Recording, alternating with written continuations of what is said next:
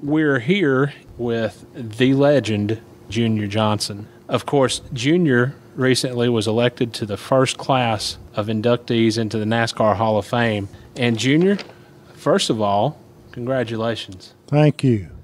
It's an honor to have that put on you and not expecting it and stuff, so I'm just elated by it. Has it sunk in yet? Well, not really, that people thank me for what I've done and stuff like that. And, I'm a kind of person that I didn't do it for anything other than the sport, and I didn't expect nothing back. Payback like this is certainly worth what I did. Were you in Charlotte when they made the announcement, or were you back home? I was almost home. Well, you were almost home. And I was listening to it on the radio. Is there any way to put into words what your reaction was?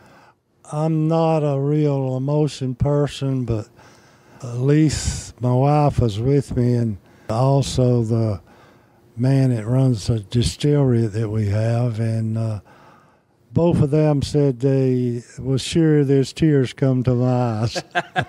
Are you denying or confirming? I'm not real sure.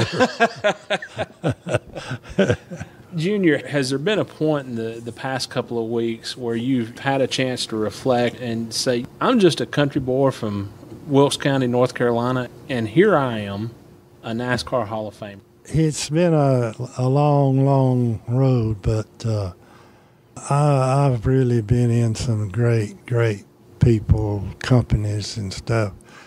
There's presence of being in the Hall of Fame and elected to certain things and stuff. I just appreciate it, and I can't just tell you in words what it means to me, really. Now, you said the night before at the Moonshiners Revenuers reunion up in Wilkes County that if you were elected to the NASCAR Hall of Fame, that it would be pretty much the highlight of your life. Is that the case? That is the case. Everything that's ever happened in NASCAR racing was behind me winning the Daytona 500, but not anymore. Getting inducted into that Hall of Fame took that away. I know that you've already been asked this question also 1,000 times, but how did hauling moonshine on the roads translate over into what you did on the racetrack? It gave me so much advantage over other people that didn't know, had to train and learn how to drive. When I sat down in that seat, the first race I ever ran, it was a back seat to what I'd already been through with. I had did all them spinning deals and sideways and, stuff like that, and it just made my job so much easier than anybody that I had seen come along and go into it. And I never, ever did I see a guy could take a car any deeper than I could and save it as long as I raced. Now, you ran a couple of races on the old Daytona Beach and Road course. I really didn't run but one race. Me and Gwen Staley went down there and kind of drove a car one time, but in 1956, I went there for Brushy Mountain Motors over in Taylorsville to win that race, and I think I would have won it if the track hadn't got so rough. I just kept bluffing the track, making attempt to go through the ruts and stuff the way I had drove at the early part when it was smooth, and I went in too deep and sliding through them ruts, it dug in and turned over. But I was leading the race. I was on my way to win it. Now, do you remember how much you won for that race? No, I don't. $25. Well, the fun I had was worth every dime of it. Because I was there against Ford Motor Company, Chevrolet, and Kiekefer, and Kiekefer had a line of cars that it was hard to outrun them, but if you worked at it, you could beat them. You obviously won the 1960 Daytona 500. In that race, you were credited with discovering the draft. How did that come about? Well, it was an accident on my part, and it was something that I didn't know what I'd done. I knew I had something that nobody else had, but I didn't know what it was. And Cotton Owens came by, and I was out on the racetrack. Ray Fox was working on the car.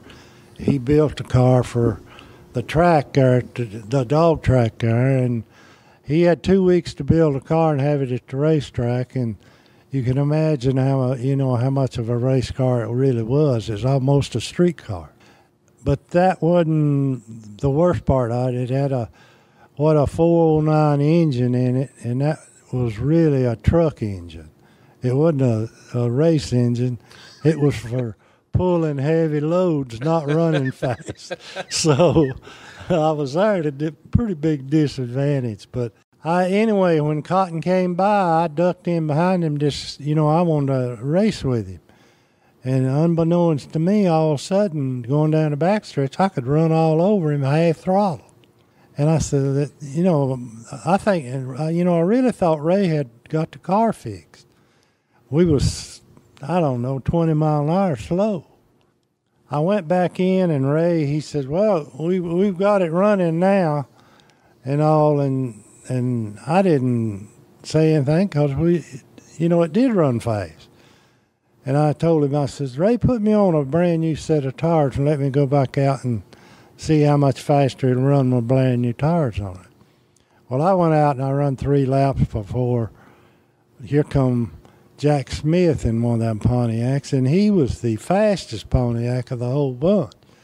Well, right along about the flag stand, I picked him up, and about down at the end of the backstretch, I could have passed him. I was all over him going in the turn. So I run him through that turn down in the front stretch and back down the back stretch again. And I pulled off and went in the pits and didn't say anything to anybody, nothing about it. I said, I almost came home. I almost didn't stay down there because the car was so slow. And I said, well, if I stay and I can do this all day long, I might come out of here with a pretty good finish. So I just kind of shut up about the car and went on with my business. And I knew what I was going to do. When that race started, I was going to, go to the front through using the draft of the people that was out there. And it wasn't long I was up there. The first 4 or 5 cars, I stayed in it a lot. But when they'd go to the pits, I just had to wait till one of them come out, Then I could go back again like I was doing, while they was going from one pit stop to another pit stop. Now, was there one car in particular that you followed that day, or was it pretty much just pick and choose? Pick and choose, because the Pontiacs would get away from me every once in a while, and I couldn't never get to them unless they come around again.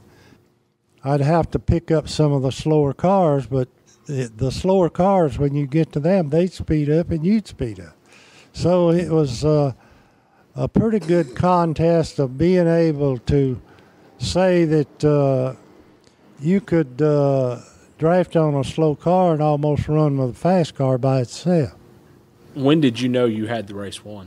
When Bobby Johns spun out. I knew I had it won then because his back glass flew out and the wind went in the car and sucked it up off the ground in the back, and it turned around and around down through the grass it went. And I knew if the wind was that big a hazard on his back end, he couldn't run anyway.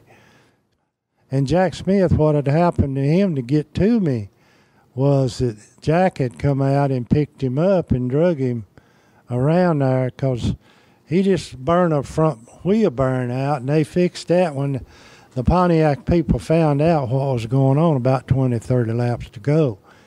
And Bobby was second to me because I'd been drafting all day, and he's running by himself, so he was, not well ahead of me. I thought, well, if some of them big new Pontiacs don't come back out, I've got the thing win. And they figured out what I was doing, and they fixed that hub for Jack Smith and sent him out and drug Bobby Johns up through there, and they was in front of me whenever his back glass blew out. Other than that win, what was your most memorable race as a driver? I don't know that I had a special. It compared with winning the Daytona 500 because of the way I won it and the disadvantage I had when I went into it. I don't know what you would call it. Is just absolutely miracle that I was able to win that race. But I won some great races. Charlotte and Atlanta and races like that. You won one of them things back in them days. You was a horsepower type person, and if I didn't have car trouble or blow a tire, I won a lot of them, and I lost more than I won. NASCAR's 50th anniversary, Sports Illustrated named you the greatest driver in NASCAR history. What was your reaction to that? Well, they had a lot of great race drivers. Curtis Turner, Buck Baker, and different ones like that came along through the sport. But I don't know if I was the greatest race driver in racing, but I know I could outrun anybody that come on that racetrack. That being said, in 1965, you won, I think, 12, 13 races? Yes. And you decided to step out of the car. You decided to retire in 66. In 66, you ran, I think, 6 or 7 races, but pretty much your driving career was over. What was the reasoning behind that? It's kind of hard for me to stand here and say, well, racing wasn't my whole life. Racing was not a determinator of me going and race every race. I could run and leave it. Either one, it didn't make any difference to me. Because I knew that I was the most trained, physical person to drive one of them cars through my bootlegging days of anybody out there. And it wasn't exciting to outrun any one of them, but the Daytona 500 was. And I really enjoyed winning the other races. But I don't think racing put me in the category with the guys that didn't have the driving style or did not have as much experience as I had to go on the racetrack with. It was just not a thing. Or am I going to finish second today or whatever? If that car run, I knew I was going to win that race. And most of them I did win.